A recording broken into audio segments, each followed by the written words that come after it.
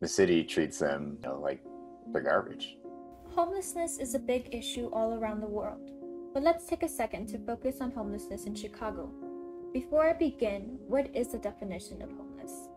Homeless is defined as a person lacking stable and appropriate housing. People can be categorized as homeless if they are living on the streets and moving between temporary shelters or temporarily staying at a friend's house. An estimate of nearly 60,000 Chicagoans were homeless in 2019. People were either in shelters, on the street, or temporarily staying with others. Today, I have two guest speakers that will provide their input on the issue of homelessness in Chicago.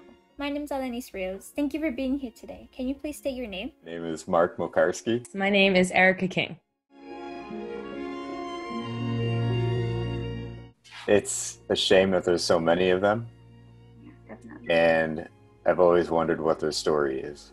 I know I've read that it was a couple of years ago, there's an encampment by my house, not too far, and one of the gentlemen had passed away, but he had family, he had money, and his family said that that was the life he wanted to live, and I thought that was really interesting, and it really made me think, like, what are their stories? Definitely have had a pretty hands-on experiences with homeless people in my life. So my mom runs a nonprofit that helps kids who have aged out of the foster care system and then are homeless to go through college. So I've spent a lot of my holidays with kids who are homeless for Christmas and kind of Thanksgiving, those kind of things. So I feel pretty comfortable.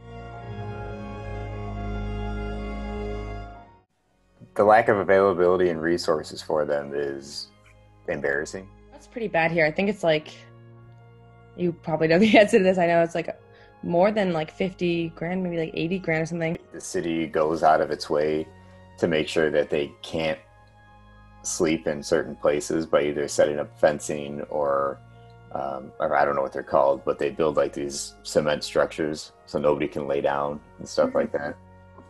I've also seen a lot of anti-homeless architecture, especially in downtown. Or like if there's a bench, they put stuff in the middle so people can't sleep there. That's just like really sad to see. It's very sad. One of my biggest worries, I think, is just how cold it gets in the winter to be homeless here. And I know that a lot of shelters have a lot of rules and like restrictions for some people. So just in the winter, it's just hard to imagine. If they could lift some of I know like if you're intoxicated or like on drugs, you often can't get into shelters. And I think that that's not right, because a lot of times people who are on drugs or intoxicated are the ones who need the help the most. That they should take down some of those restrictions.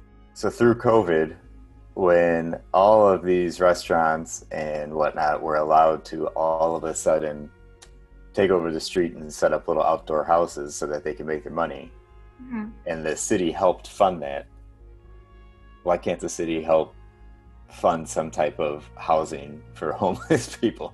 There needs to be more services, more opportunities. Not, leave me alone, but come here. What do you need? Like, how can we help you?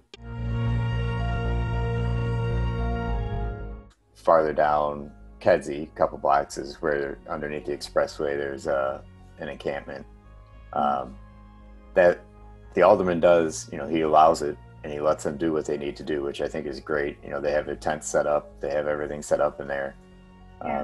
People drop off clothing and food and stuff like that for them, but it's clearly not an organized.